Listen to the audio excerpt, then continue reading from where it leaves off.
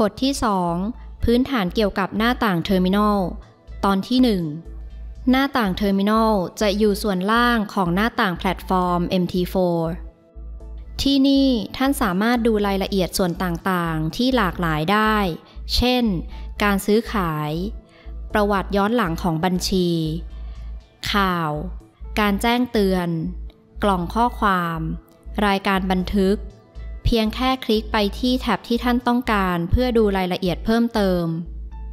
ถ้าหากท่านคลิกที่แท็บการซื้อขายหรือเทรดท่านจะเห็นออเดอร์ของท่านที่มีสถานะ Active และ Pending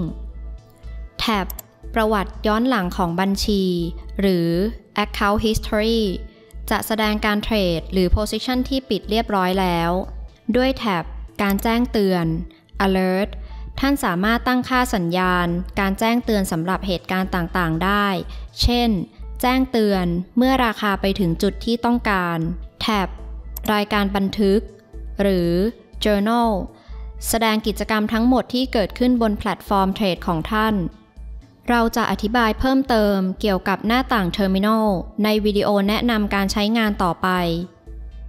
ขอบคุณสำหรับการรับชม